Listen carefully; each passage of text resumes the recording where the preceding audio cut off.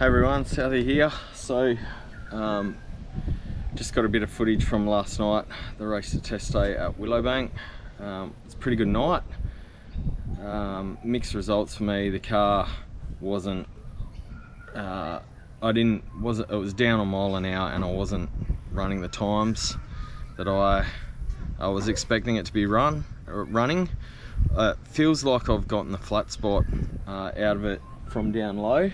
So seat of the pants, it did feel better, but when you actually looked at the time slips, it was down on mile an hour, and the times, they weren't any improvements to previous tunes. So races test night itself was a good event. It was sort of lowish numbers.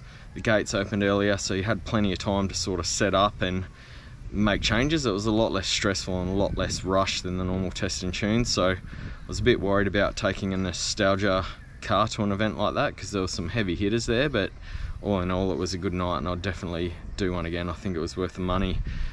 Brian came out with us in the Falcon powered hamster. He got 2 runs in, and then destroyed the clutch in his car, which is the second time he's done that, but he'll get that thing back together and back on the road pretty quickly. Crowburn's our next event, so I'm actually thinking I may have hurt the camshaft in the car. It seems possibly like a valve timing issue, and I've noticed it takes a substantial amount of time to get oil to the top end in this car. So there's a few things I want to look at. I'll video them and put videos up on them and what I sort of find out. But yeah, hope you guys enjoy the footage of last night. Like I said, wasn't the most successful night, but it's been 12 months since I've been in the car, so it's good to just get a bit of seat time and get used to driving it again. Ended up cutting some good lights, so by the end of it I was getting the hang of it. I said, seat of the pants, car felt good, but the last run, which you'll see, sort of went a bit pear-shaped, and think I could have hurt the engine, possibly camshaft. But yeah, we'll dig in and see what the go is, and hopefully get the thing fixed and ready for Crowburn, which is the next event in the end of February. Anyway, thanks for watching. Hope you guys like the video. Like and subscribe if you feel like you'd like to, and like to see what we get up. Hopefully I'll have another video coming up soon on the wagon. Tim's been cracking away on that, so we'll go check that out. But yeah, hope you like the footage of last night. Get your merch, overtakinglane.com.au, and yeah, hope you like the video. Cheers guys. Sorry, one last thing, and probably the most important thing. Big shout out to my mates Greg and Troy for coming out last night and giving us a hand. Having a couple of mates come out to help you out on nights like that just make everything so much easier and stress-free. So Greg and Troy, thanks boys, legends. Looking forward to the next one, Crowburn. Let's get this thing sorted out, fixed up, and back out there. See you then. Cheers.